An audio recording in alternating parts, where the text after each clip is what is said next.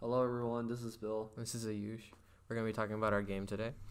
So, first of all, we'll hit N to create a new seed. Well, enter that seed. So, this is our world. The darker tiles are our floors, the lighter tiles are our walls, the white is our character, and the red is an enemy. You can use the arrow keys or WASD to move, as usual. Now, Bill is going to talk about winnability and score and our vision. So the game takes a penalty when you move around, and then so every single time when you move, your score, as you can see right here, decreases by 1.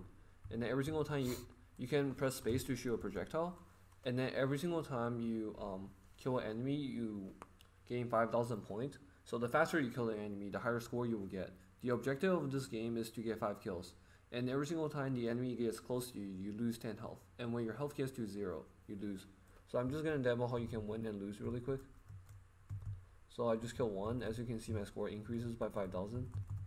And then the enemy we use A-star solver to calculate a midpoint between the player and the enemy. And then the enemy will move randomly towards the player. And I just killed it a second time. Sword.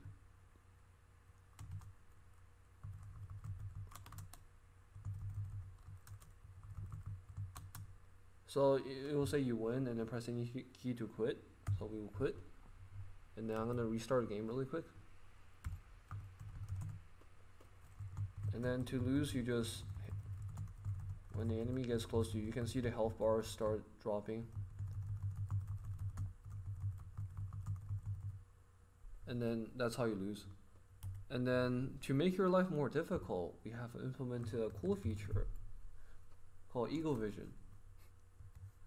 So you can press V to toggle between a diamond field of view and a circle field of view, or the entire thing, if you want your game to be easy.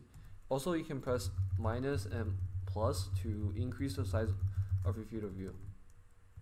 And that's basically it. We're back. Okay, so in this game, we've also introduced the mechanic of a projectile, which is to say a bullet, basically, that we can use to attack the enemy. If you notice, the projectile only moves when the player moves. That is an intentional mechanic that we've added to this game to make it more difficult. Secondly, if you'll notice, if I fire a projectile and then I fire another projectile, the old one despawns. That is also another intended mechanic to make the game more difficult. If you notice further, the enemy has pathfinding mechanics that are dependent on the projectile, which we'll get into later. So the enemy finds its path using a modified version of the A-star pathfinding algorithm.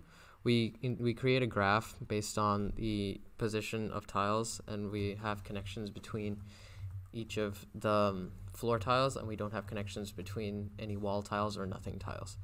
The enemy takes in this graph and then plots a path using the A-star algorithm. Unfortunately, the full A-star algorithm wasn't time efficient enough for this game, and resulted in 10 seconds between every move.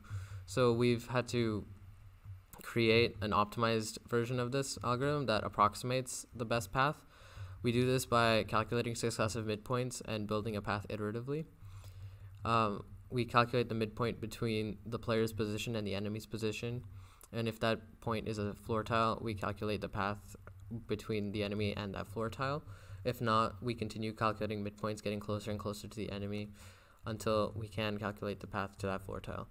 If the midpoint gets to where the enemy is, we introduce random behavior so that the enemy will continue moving even if there is no path found.